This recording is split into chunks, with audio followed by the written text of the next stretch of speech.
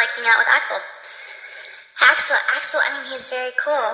I mean, he's a legend, and I believe in his band. I believe in him. And I don't know, they have a residency in Vegas right now. I was so mad. I wanted to go see it so bad. I can help you if you want to go. Oh, really? Oh my gosh. You're too nice. That would be so cool. I've never seen that. Yeah, the show is amazing. The show is amazing. People say it's the best Guns N' Roses show they've ever seen. Wow. Yeah, and the stage is beautiful. Do you have Hook Up on Barry Manilow too? Sorry. Damn, I want to see Barry. But you'd be surprised. I can help you out with a couple things. Donnie Marie. Yeah, Donnie Marie. Yeah. All right. Oh my god. So hey, my mom actually is metaphysical. I found out some stuff that you used to study metaphysics. Cool. Yeah. So. And I had asked her what is. Yeah. So do you want to go into it a little bit at all? Well, it depends on what branch of metaphysics you're studying, and sort of. I mean, the term metaphysics has been. The meaning of it means something different now than obviously what Aristotle meant when he wrote his first books on metaphysics and invented that term. I mean, now it kind of suggests more of like a new age way of life, which actually I'm also interested in those new age books, which more have to do with visualizing the future you'd like to manifest into reality, and that kind of has more of a metaphysical. You would call that like a metaphysical book, but originally it was philosophers trying to trace back the origin of the soul, and how the origin of reality came to be.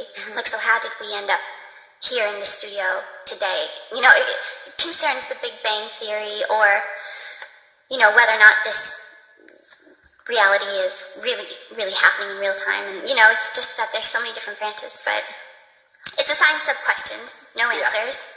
But I think people who get into metaphysics go to universities to study it, to like sit in groups together and talk about why we're here. And it starts with like talking about ancient philosophy, but it kind of leads to more conversations about how do we become more innovative with technology, so we can find out what happened at the beginning by getting closer to the end, to space, really. Yeah. Space travel now, getting closer to seeing what's Well, I out there. brought it up on the radio, and people went crazy when I said that I go, yeah, you're walking down the street, but do you realize that the planet is in the middle of space right now? Yeah, and it blew people's minds. Well, that's wild. I swear.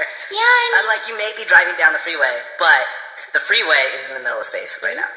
Well, it's just such an interesting thing to think about. I mean, God, I'm obviously not the first person to present this question, but if we all collectively started to think about what else was out there and pooled all of our imagination, which is the most important thing, and then resources and knowledge and money and intelligence towards what's out there even further. Yeah. Well, they said now there's planets full of diamonds. I read about a cloud that's all alcohol. That's like humongous. Like, you can just go on forever. Yeah, with all this stuff. Richard Branson has been very helpful in our advances with space travel, and he's going to continue to kind of, I think, push us all forward with making it really easy to... Yeah, what's his name that did Avatar? And James Cameron. James Cameron. Now he wants to like mine comets, or I don't know. Really? I'm way out of my element right now. I'm trying to act like I'm smart, but I'm not. I like this talk. Yeah, no, This reminds me of home. No, it's really good though, because it's like, it's in talking about it where it all begins, and that's something, you know, that, like I was talking earlier about the spirit of the 60s and the early 70s, kind of before Vietnam. I mean, everyone was, you know, so conversational, and everyone was throwing out all these ideas, and it's why technology jumped the way that it did. It's because we all, started talking. You said something last time you were here that I really loved about the internet and how it's just a source of communication where people can learn. Yeah. Yeah, that really stuck with me. Yeah, I remember that. We were talking about how it actually it does make us one smaller world, a really interconnected world. Yeah. Yeah. I like that. I was talking earlier today about how Steve Wozniak was actually at my last San Francisco show. He's on the side of the stage. And he's so fun. And he loves music, and he, you know, that's the kind of person who started off with a big imagination. Yeah, I mean, and obviously he's a genius, but yeah.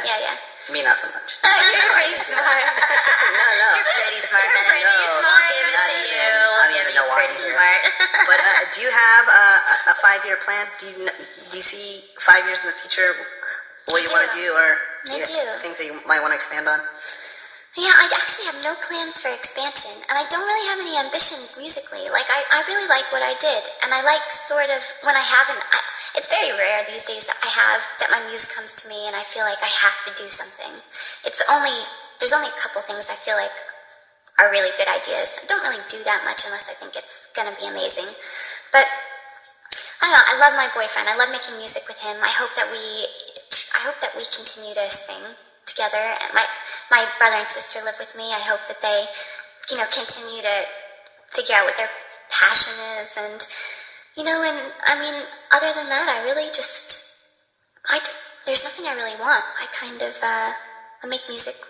Well, I'd like to keep on scoring for some of the directors I know. And other than that, really, I'd like to actually keep on researching what we were talking about earlier about,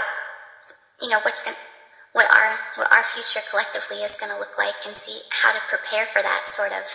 I think about a lot. Yeah, I do too. Yeah. I think like doomsday type stuff. Like I read. I can tell that about you. Did you know? No, I saw this movie. It's Seeking a Friend for the End of the World. No, that sounds like a scary movie. Scared the hell out of me. Now I want to buy like satellite phones and like. This is what he talks about on the air. He's like, Megan, you're gonna be sorry when you don't have your gas mask. Like, okay, You Menace. can buy a nice gas mask for like $150 online. And he's like, I'm telling you, Megan. Is that gonna help us? I don't think so. I don't know. If it's going down. Hey, if it's going down, it's going down. If it's going down, she's gonna ask me what the gas mask is. Watch. Oh no, Yeah, but what good is that going to be if you're all alone in your house with one mask? Yeah. You better start saving and get a couple more. I know, get a couple masks. I have like 28 gallons of water. So do I. So you're Let's be real. Yeah. Is there anything you want to share? Like people should check out, or No, I mean, like I'm with the Paradise Edition. It's just gonna roll out really easily. It's more of an afterthought of the original record. I mean, it's 8 new songs, but I mean, for me, they're even more me than the last record. They're just really natural and raw. Everything was done in one take, and it just feels very cool. So I'm happy to have them out. Happy to start working on little videos for them. And what I like about Lana Del Rey, she's not a pimper. She doesn't say, "Oh, I got a shoe line coming out. I got my makeup." Yeah, they never said, "Oh, you can't say that," or you can't make a video that like glorifies prostitution, whatever. No, they just let me do anything, and so in that way, I don't feel forced to like extend myself in all these unnatural ways. Not that having shoe lines unnatural. Yeah. Well, thank you for stopping by and hanging out with us. This has been really cool. Thank you. should come Really by. good questions. Come by more often. Yeah, I have to say it's been good in San Francisco. Oh, It's been good, and it was good last time with the Amoeba show. I really hope You have a lot of people that love you. Yeah, I actually feel a lot of support. The people who came down to the show were amazing.